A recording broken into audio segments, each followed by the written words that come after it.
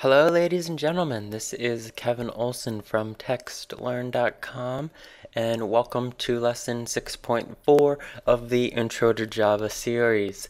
In this lesson, we will be focusing on using the Properties class in the Java API in order to save and load configuration information for our programs.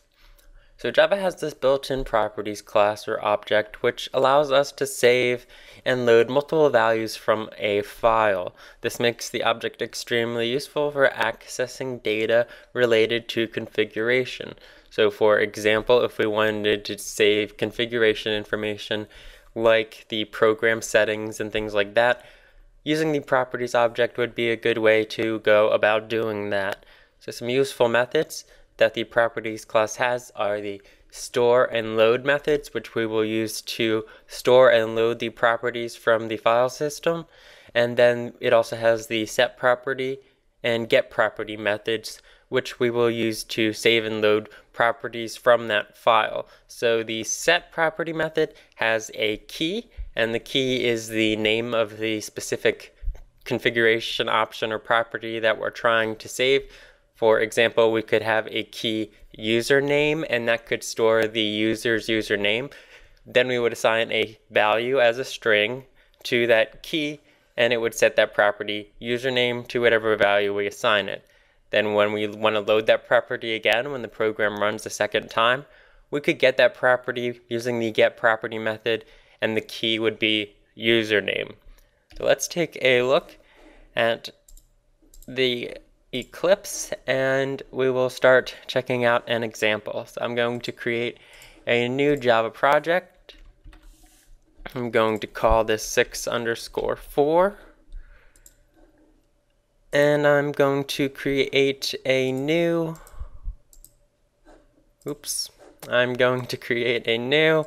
class in here for testing. So I'm just going to call this properties test with a main method. Now we have a clean slate and are ready to get started on this. So first thing, we're going to want to use a file output stream, and what we're going to do in this example is we're going to use a file output stream and the properties class in order to save properties to a file. So what we're going to need here is the file output stream fos equals, leave that null for now, and we're going to have a file, and we're just going to call this config file equals, I'll leave that as null for now as well. So we're going to have the config file that's going to save the properties, the file output stream, which we are going to use in combination with the properties object to save the file.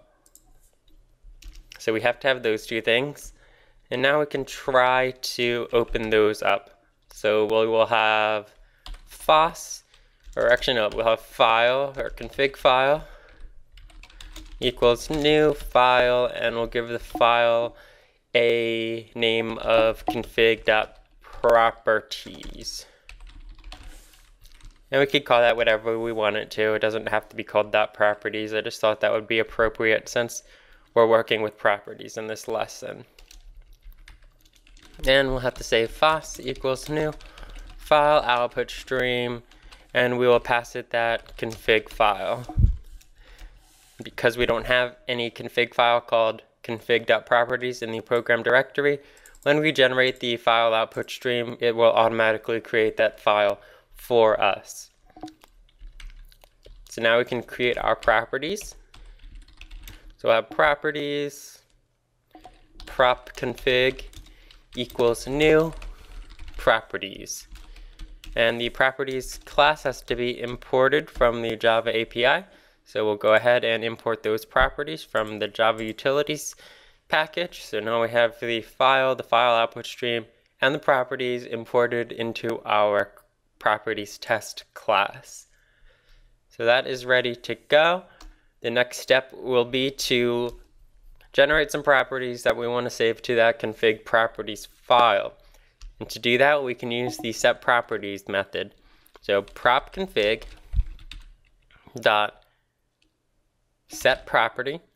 Then we have a string key and a string value. So the key will be whatever key we want to use. And I'm just going to call it username.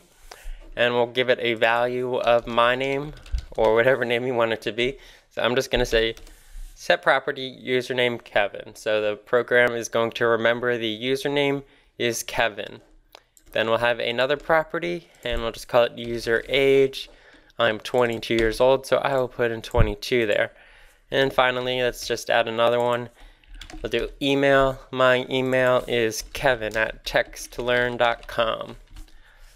So now we have Kevin, 22, and kevin@textlearn.com all being stored to the respective property key. So now the properties object, property prop config, has all those properties in it. What we have to do now is go ahead and save those properties to the config.properties file. And in order to do that, we can use the store method. So prop config has a store method, and it stores using an output stream. We can see that we have the output stream and then comments. The output stream is of course FOSS because that is our file output stream, which is going to be saving to this config.properties file. And comments is just simply a comment that's going to be put at the top of the properties file. You don't really have to put anything here if you don't want to. You just can leave it as a blank string like that. But I'm just going to call this program settings. So now we have stored the properties into the config.properties file using this file output stream. Only thing left is to close that output stream, so we can do foss.close.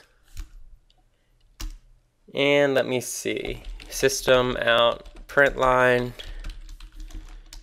config saved. I'll just say that. Okay, and of course we have to have a catch block. So we'll catch an exception E, any exception, and we'll just use E.print stack trace if something goes wrong.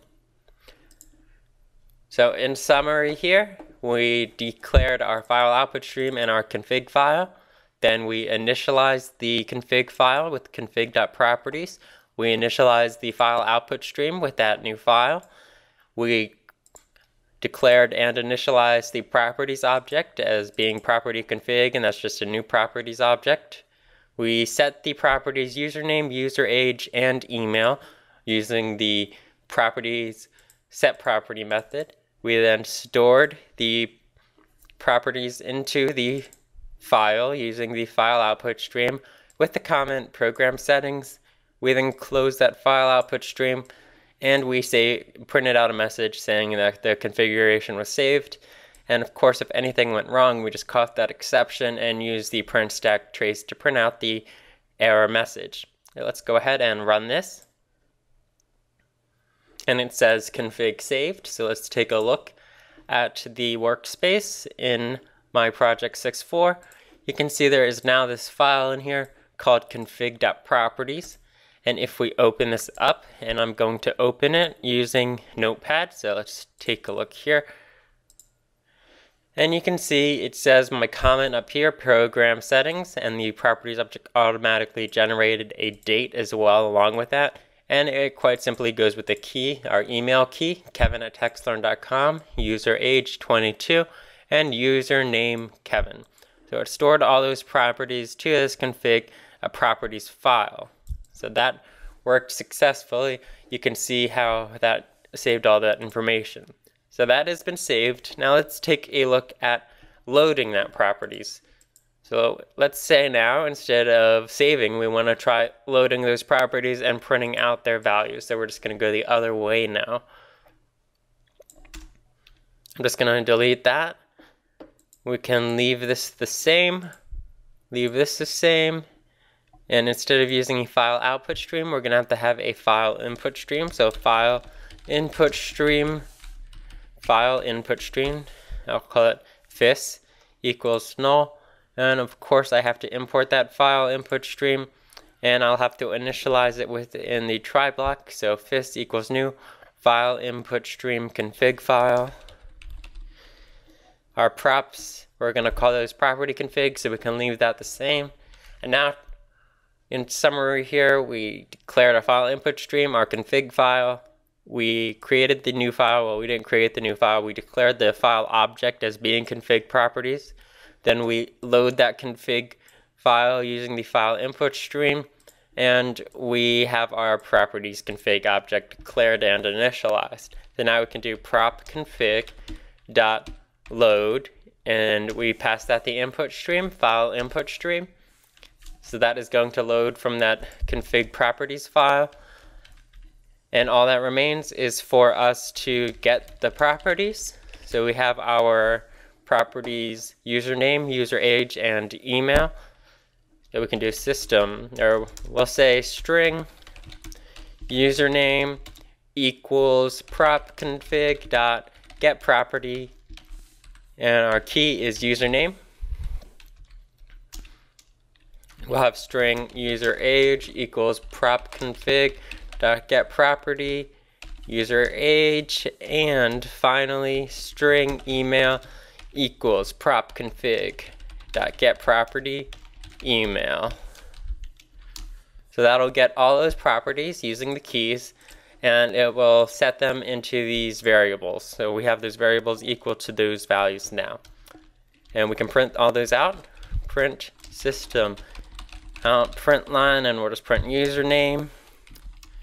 System out print line user age, and system out print line email. So we're going to print out those values that we're getting from the properties file onto the screen. And finally, we have to do file input stream dot close, and I believe that is all we have to do. So let's try running this, and we can see it printed out Kevin 22 and Kevin at textlearn.com. So it did successfully load all those properties from the properties file. So that is how you can save and load to and from a properties file. Okay, so that concludes this lesson. Thank you for watching. Take care.